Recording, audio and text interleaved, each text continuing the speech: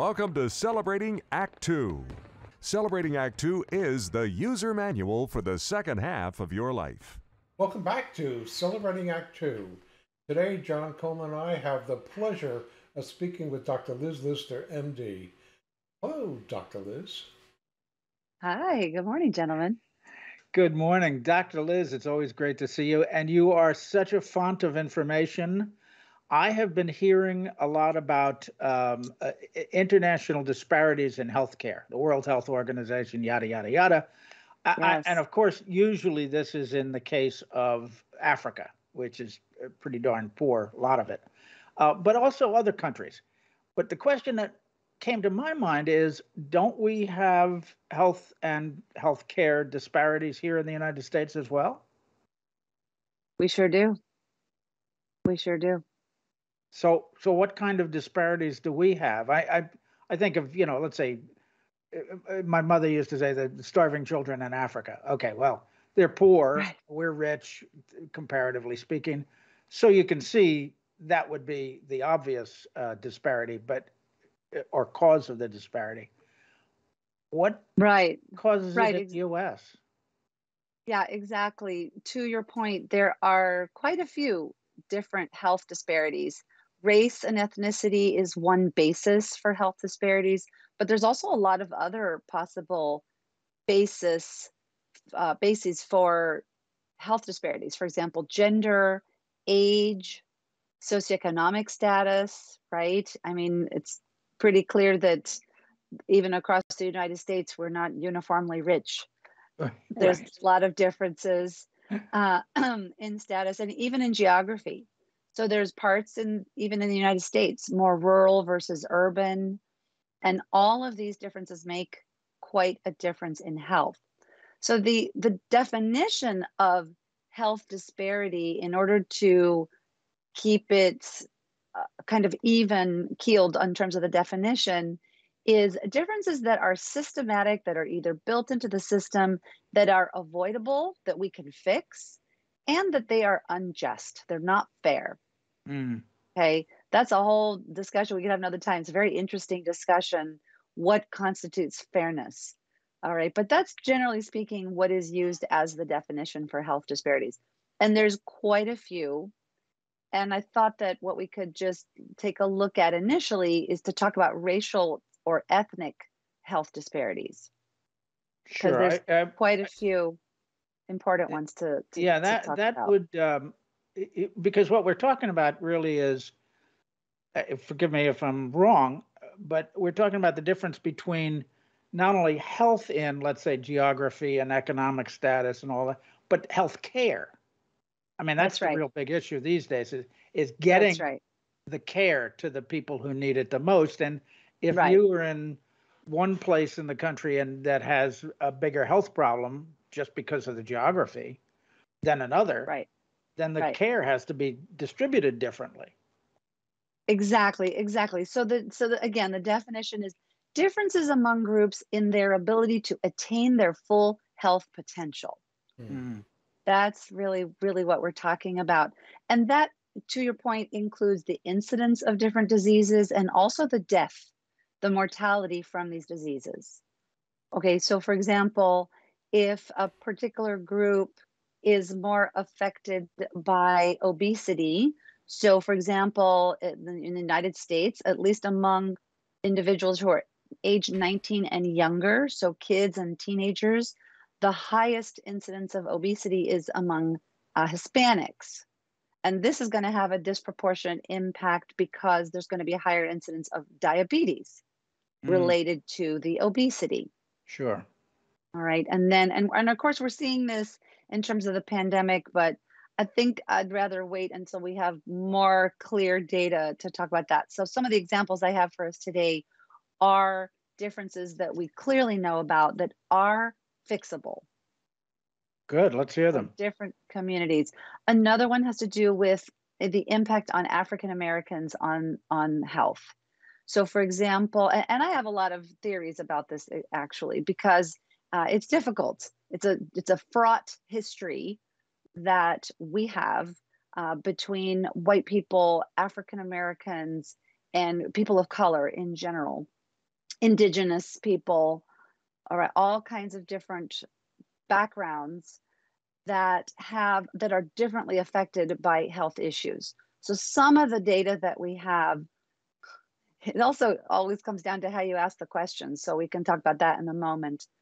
But another area that we are aware of that's a really important indicator of health is infant mortality. And infant mortality in the United States is higher among African American than it is among whites.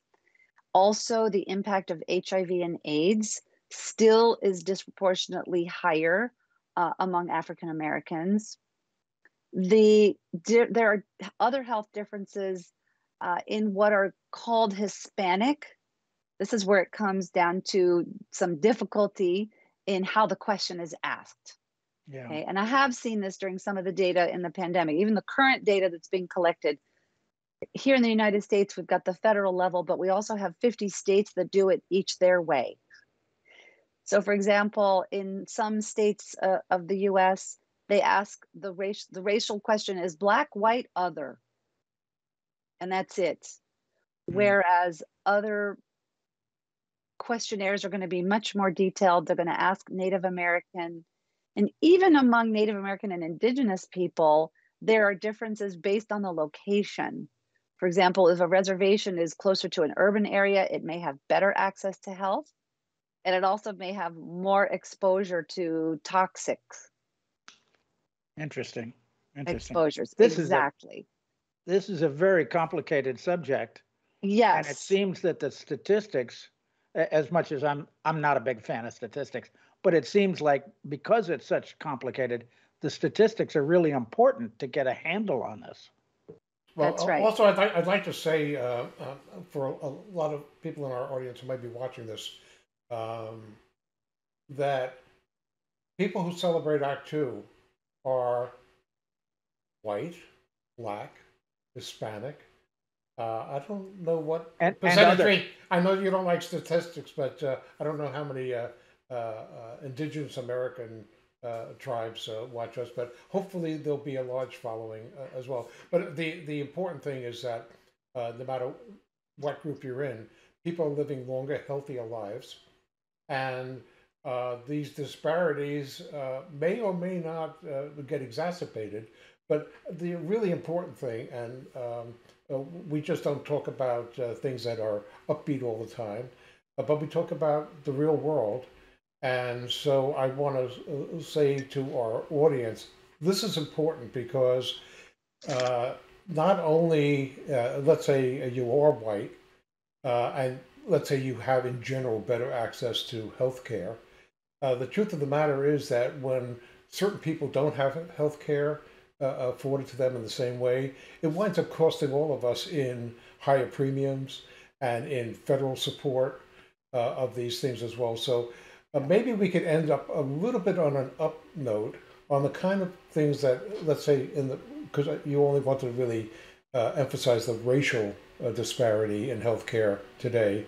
But are there some things that you think are easily fixable that could be addressed right away without too much additional pain and suffering to the economic system? Oh my, easily fixable. That's a challenging question. I did want to bring up one other piece to this, Okay. which honestly, awareness of what I want to share with our audience could potentially be, I'm not sure if it's an easy fix. Let me share it with you and then we can talk about it. But awareness is definitely easy to raise in terms of people hearing a couple of, I was going to say interesting, but really unfortunate and alarming facts that we know. And this impacts these racial health disparities. And that is some of the myths that have been perpetrated, particularly on African American people in the United States with our difficult history and background. And that is myths that still impact today as we speak how healthcare is delivered to African Americans. For example, myths including that Black people's skin is thicker, that they feel less pain, and that they have less lung capacity. This influences, these are studies and that were done by white doctors on slaves and on blacks even after slavery, even in the 1900s. A lot of the information is really, really alarming and shocking and appalling. However, I think once we talk about it and bring it out in the open, that we can start to address these differences. So, for example, even as we speak, Black women in the United States are given less pain medication during labor. And this is back to that incorrect myth that African American people feel less pain. We are all the same. This is the note that we can wrap up on, is that our human bodies are almost exactly the same. And I only say almost because it's only the outside that may look different.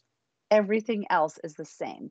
Even the health disparities that have a racial ethnic background, in my view, come down to these kinds of mental differences in the way healthcare is delivered and in the way that we ensure access for everybody in our country. Around the world, we're also realizing, but we can start at home and we can look at making it a more level playing field so that everybody, as we said, can have the full opportunity to have their full health potential. I think that's a wonderful, wonderful goal. And I think that's the goal of most people in our country today. Healthcare is a big issue, and I think that's the reason. But, I want to leave with one thought that I had, and that is, you started out by mentioning all the variety of disparities, age and ethnicity and geography, and what I took away was we are all individuals, and we need to take care of ourselves. We need to know that maybe because I'm Black, or maybe because I'm Hispanic, or maybe because I live in Appalachia, or maybe that I need more of something or less of something. In other words, it's our obligation to know who we are and what we need, and I think demand it. For more on Celebrating Act Two, visit our webpage, follow us on Facebook, subscribe to us on YouTube, and tell your friends. Celebrating Act Two is the user manual for the second half of your life.